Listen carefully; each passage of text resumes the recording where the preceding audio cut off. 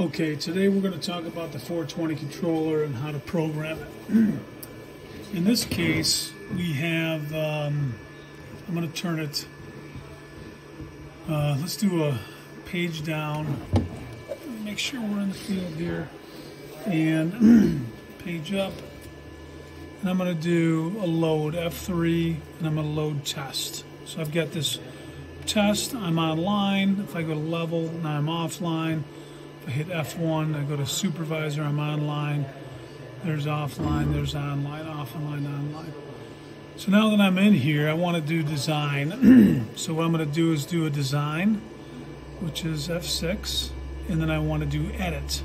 You hit edit, and there's one line. So I hit the tab key to get down to line 1 and hit enter to get in. So here I can type in A, B, C, D. I can change my font.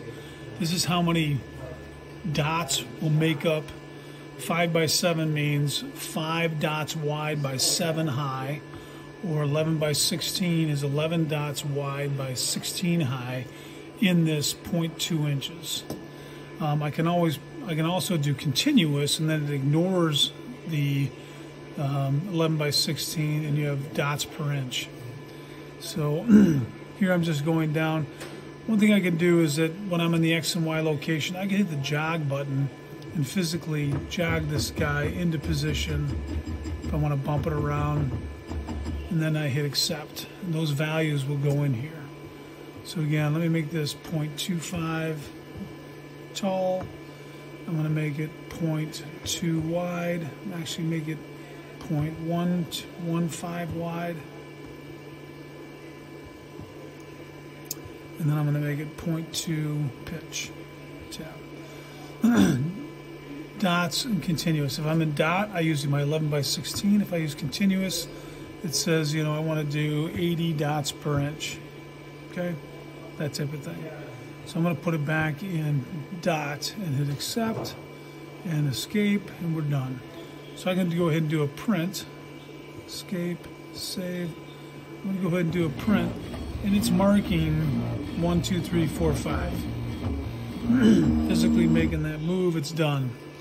So again, if I want to edit that, I want to go to design, F6, edit, F3, and then I want to hit the tab button to get to line 1 and hit.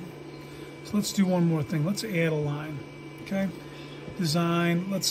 Right now I'm on text, and if I wanted to add text, I would just hit add, F4. If I want to add an arc or a pause or a go to or a matrix, that's how you do it. Adding text, F4, hit F4, text line 2, 1, 2, 3, 4, 5, tab. I'm going to make this 11 by 16. This time I'm going to jog it to